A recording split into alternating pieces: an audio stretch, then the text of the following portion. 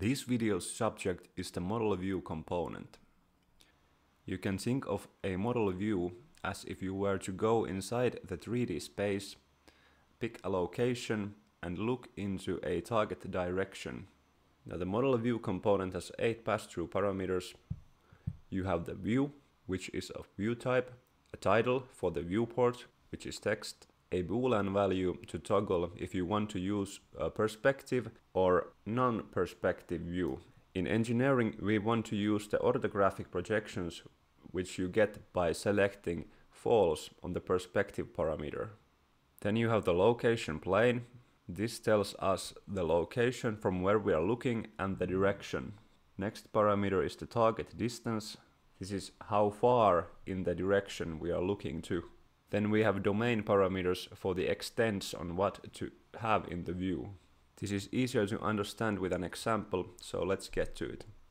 Now what is good about the model view component is that it creates this really nice 3D representation of the view, which you can see on the right side. I have given my new view a name. I can change the perspective type by clicking on the toggle. Here you can see what I mean with the perspective and the orthographic projection.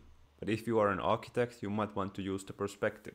Here we have the location. This is where we imagine that we are standing inside the 3D model.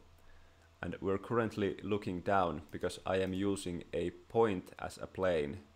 By changing these domains, we can change our model view.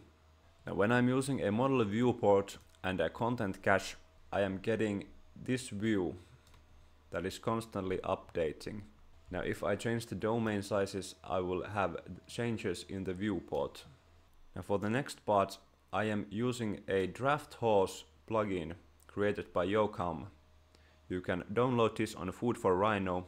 Now that I enabled it, it created a new detail drawing. I have selected the new detail component to run automatically, and I connect the view from the model view output to the new detail view input. You can then change the display styles, or if you want to change the perspective, you can see that we now get the edges of the boxes here. And when we change to orthographic view, we will only see the box tops. Now if you want, you can copy these detail views and start editing them manually. There's quite a lot of adjusting to get the views right, but I hope this video will help you to get on track and get you started.